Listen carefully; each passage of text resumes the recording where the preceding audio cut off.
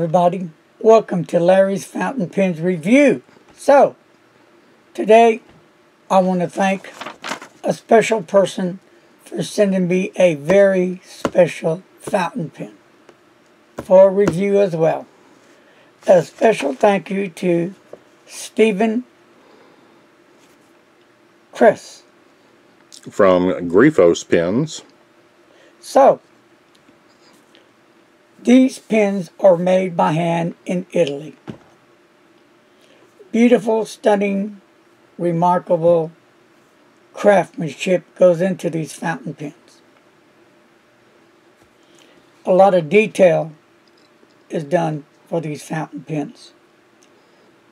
It takes a lot of patience when you're making these pens. And before that, a lot of thought comes into play first. The design of the pens that you want it, how you want it. It's all really important to put this pen together. Then comes the heart of the pen, which is the nib. Because like I said 1,000 billion times before, it doesn't matter how stunning a fountain pen look if the nib's not any good. At least that's my opinion. So Stephen, thank you so much for sending me this pen. Stunning fountain pen. So, a little bit about this fountain pen. And then I'm going to show you the pen. I'm going to do it kind of like all over the place because that's like who I am. The name of this fountain pen is the Water Buffalo Horn. And the size nibs that come in that you can order is a broad, extra fine, fine, and a medium. And this is from the Elias X Aleo collection. So, let me show you the cap. And Mr. Announcer did the honor. It's from the, says... it has written on it AD 1003, and it's got a couple of griffins, I believe. All right. It's a cardboard box. So now I'm going to remove the cover. And there's nothing inside, but what's in here matters. Stunning, isn't it? Yes, it is. It is truly a stunning fountain pen. So, the pen and grip section is made of solid sterling silver. Look at that beautiful cap. Look at those swirls going through there. Beautiful, stunning cap. And the clip,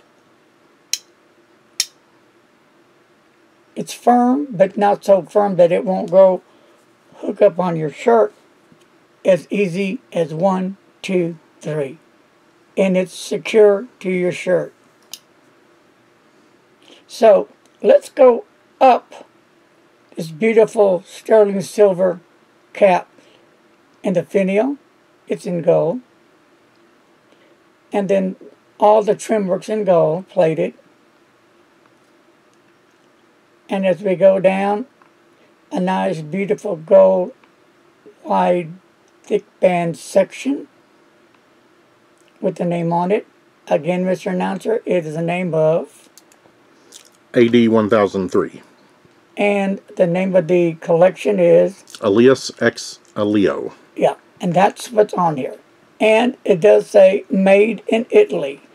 And it has a little bird head on top. And let's go down this amazing barrel. Just look at that. This barrel, again, is buffalo horn. Beautiful. What do you think about it, Mr. Announcer? I love the look of it, and I really like the cap, the way it has the swirling pattern and the texture to it. It's gorgeous, isn't it? You know, the cap, the sterling silver cap with the gold trim And this beautiful buffalo horn barrel is just absolutely breathtaking. It truly is. If you're really a pen enthusiast, you got to check this out. It'll blow you away. Gorgeous. So let's go ahead and remove the barrel. And here is the sterling silver grip section. As you go down the barrel, there's not much of a step off, nothing sharp, and then you'll see where the cap screws onto the section. And it's going to be a nice enough section for any type size of fingers. And you're not going to slide down this section at all, because the way it's made, it's not going to slide. It's not chrome, okay? So big difference. And then you'll find another gold ring right below that section, and then you're going to come to this beautiful nib. It is a Bach nib,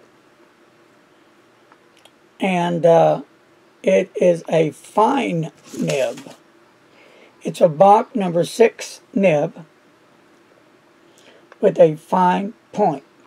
Now, I'm getting ahead of myself. Let's unscrew the barrel. And comes with a converter, pull out and push in. And I have some diamine blue velvet in there. So I am going to let Mr. Announcer read the note that Stephen sent. The pen I've sent for review is made of solid sterling silver and buffalo horn. The cap and section show off our artisan's skill at guilloche engraving, sorry if that's not correct, done by hand on a line engraver that belonged to Parker Pen Company in the 1930s. The twist engraving pattern is quite difficult to do and is inspired by the architect Gaudi. The nib is a Bach number 6 in 5 point. Beautiful. So the weight of the pen is 39.7 G's on it. It's a nice pen. It's not light. It's not heavy. I think it's just right there. Just really a fine writing instrument. And the length of the pen closed is 5.65 inches. Does it post? No, it does not post. And you wouldn't want to post it to ruin this beautiful horn, buffalo horn barrel on it. It's just gorgeous. You don't want to scratch it up. But just for curiosity, watch. And it goes to right about there. So there's no use to trying to force it on there because it's not made to post. And as you go down the barrel, you got some more gold trim there. So gold trim on the bottom of the barrel, the gold trim on top, the finial and clip, the wide beautiful band, this beautiful sterling silver cap, beautiful sterling silver grip, and this beautiful buffalo horn. Is it not? It is really a gorgeous fountain pen. So, like I said about the nib, is the heart of the pen, correct? Correcto. So, we're going to take it for a test drive in a minute, so I want you to bear with me, and we'll be right back. Alright, now we're going to do the writing sample. It's going to be in my endless journal that I purchased from Federalist Pens and Paper. And it, of course, has the one and only Tomo River paper, which is my all-time favorite paper. So here we go. This is the name of the pen.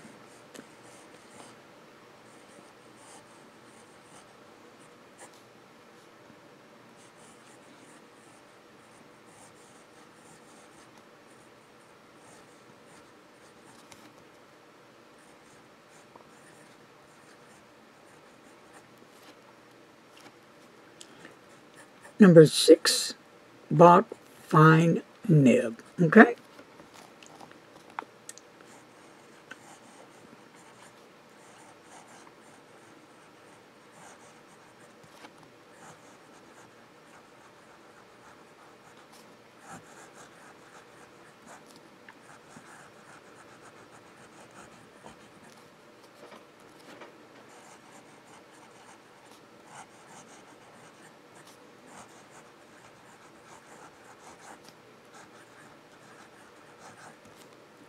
And then we're going to do reverse.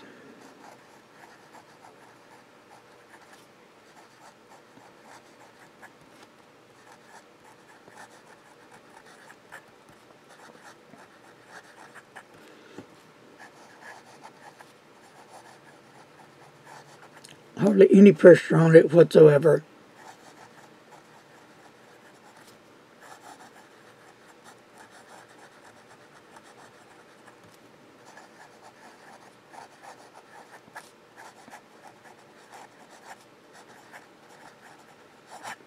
There you have it, hardly any pressure applied for reverse writing. Downstrokes and the cross strokes.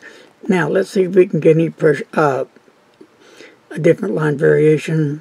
Alright, there's the downstroke, and here's with pressure. You get a little bit, but not a lot. So, wet test. Bam, there it is. Okay, I apologize on the ink. It is not Diamond Blue Velvet. It is Parker Quank Black ink. That's what it is. I apologize. I'm 1,000 butterflies apologize. May the sheep on the hills apologize. So, and I do love the Parker Quank Black ink. Really nice ink as well. It complements the stunning, beautiful fountain pen with an excellent nib. For those that say that Bock nib is too scratchy, too dry for them, or they don't like it for whatever reason, you know, I was that same type of guy many moons ago. I didn't really care for Bock. I said, nah, not going to work. I'm a Jovo guy, which I am. I love Jovo nibs. But I have tried other Bock nibs, and for some weird reason, I took a liking to them. This is by no means scratchy.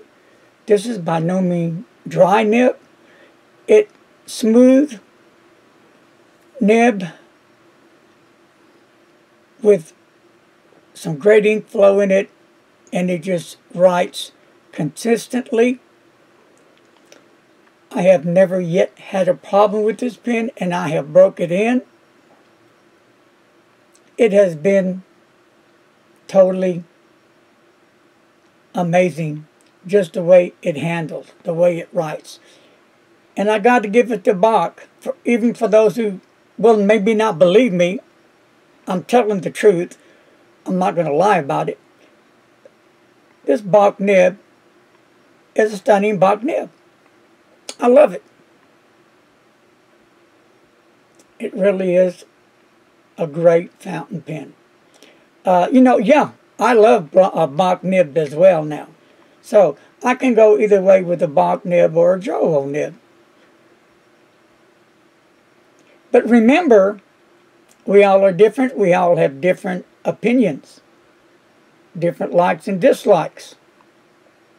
For me, this is a thumbs up. Bam! Right there. And I'm very picky on my pens,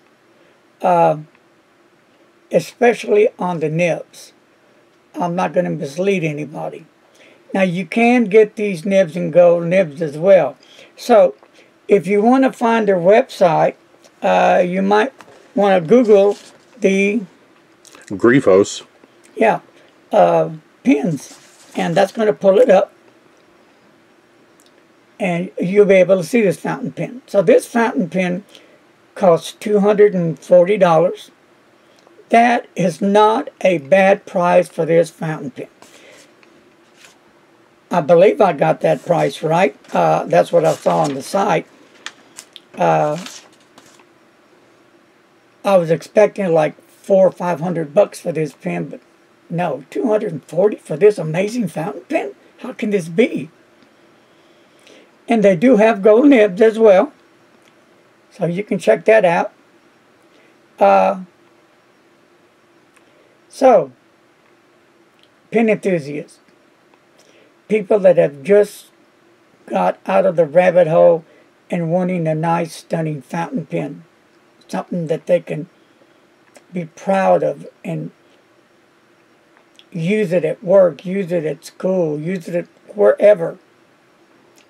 you're going to get mucho looks on this pen. Once they see you pull out this pen out of your pocket, they're going to say, where did you get that pen at? So, remember, you heard it on Larry's Fountain Pen Review. Water Buffalo Horn fountain pen. Amazing, stunning, and I think affordable. You can't get any more affordable than this. What's your take on this pen, Mr. Announcer? Oh, it's it's a wonderful looking. I like the contrast between the gold and the silver. It's all very ornate. And again, I love that texture, the spiral texture that they have going on. It is really great, yeah. Yeah. And even on the nib, it has the Grifos logo on the nib. Let's see if we can get that zoomed in there.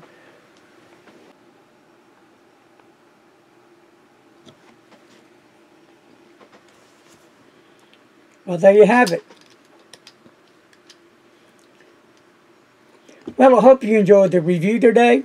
I know I enjoyed making the review for this wonderful fountain pen. And again, to Stephen, thank you, Stephen, for sending me this pen. I'm so humble. I truly appreciate it. With that said, now it's time to go, my friends. Remember, stay safe out there. Don't take any chances. Don't take any risks. Continue doing what you've been doing. Social distance, wear your mask. Pretty soon you won't have to. After all the dust is settled. A lot of peace and a lot of love coming your way. Take care, my friends. Until next show. Bye-bye. And before I go, my friend Robbie would like to say something to all you fine, groovy pen fanatics out there. Take it away, Robbie! For your convenience, I am monitored to respond to the name Robbie. And welcome to Altair 4, gentlemen. I am to transport you to the residence. and that'll do him. Peace.